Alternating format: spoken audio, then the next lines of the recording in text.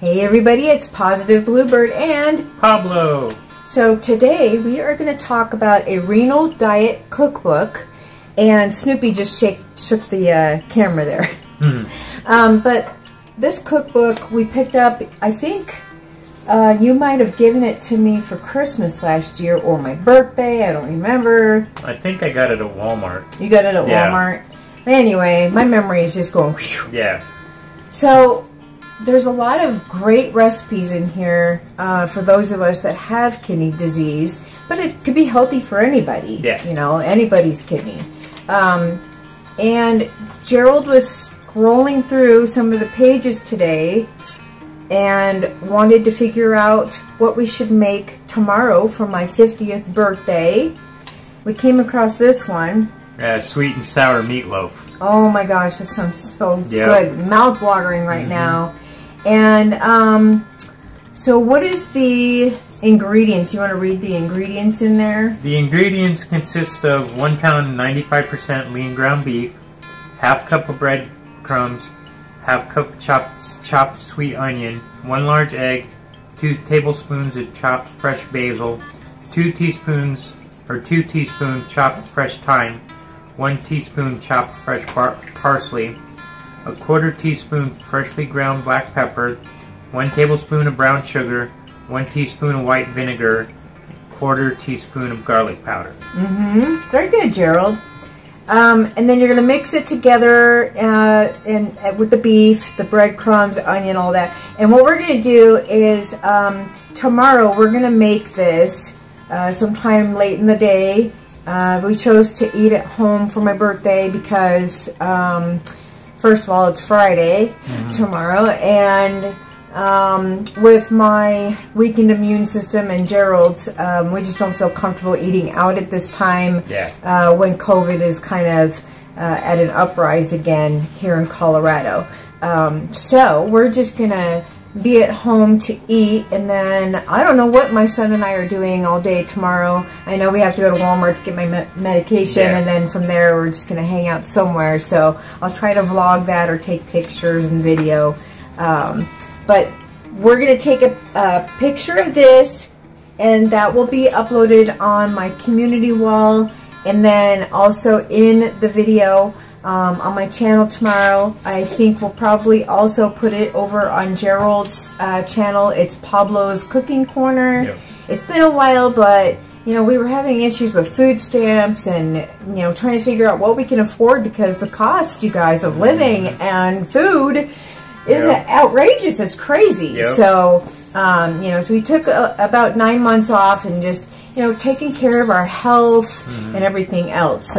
So that will be up and posted tomorrow. Now we're going to do a taste test because Gerald picked out 2 more Pop-Tarts that sounded pretty good. So he's going to grab that real quick. Be right back. There you go. One's pumpkin pie and the other one is snickerdoodle. Okay, and which one are you trying? I'm going to try the snickerdoodle. You're going to do the snickerdoodle? And then I'll share the other snickerdoodle with you. Oh, we're going to, okay, swap. Gotcha. I always have trouble opening it.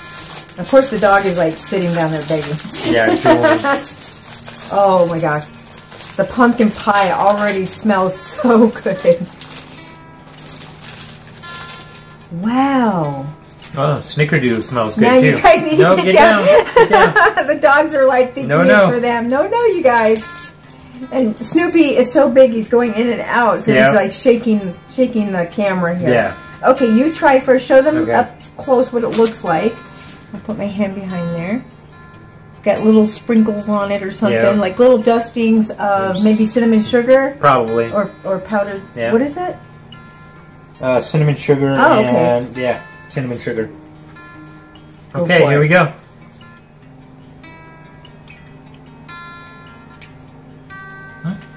Does it taste like snickerdoodle? It actually tastes like a snickerdoodle. Wow, and you didn't put that whole entire thing in your mouth today, Gerald. Yeah, I couldn't do it.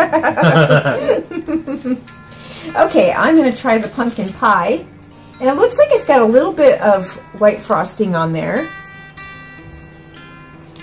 Okay. No. The dogs are watching. Mmm. So that's what it looks like on the inside.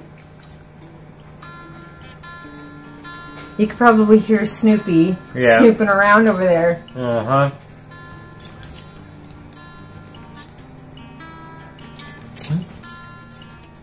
That is really good. Yeah. I like it. That's good. Mm-hmm. All right, I'll give this one to you. Okay. Have that one. Okay, this one here or in here? That one there, This one? yeah. Okay. Yeah.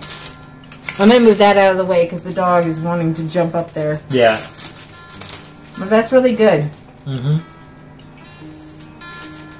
All right, I'm going to try the snickerdoodle.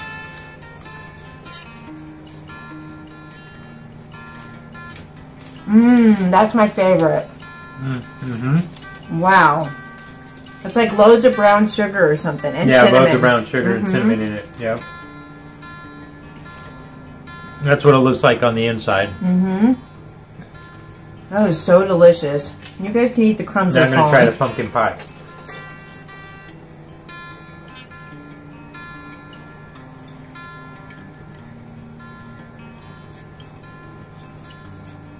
Mmm. Good.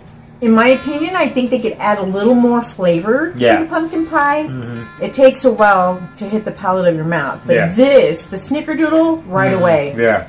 Mm-hmm. That's good. Well,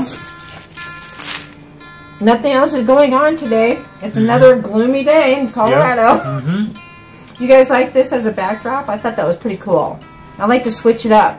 Yeah. You know, maybe next time we can do the drapes. Yeah, there you go. You know, have nice backdrops behind us. Mm-hmm. But I can't wait to share the renal diet. I forgot what it was called already. Sweet and sour meatloaf. Oh, yes. Thank you, Gerald. Because my bookmark fell out and I have to find it. Oh, there it is. So we'll try that tomorrow. And Gerald and I will be in the kitchen. And we'll be preparing it.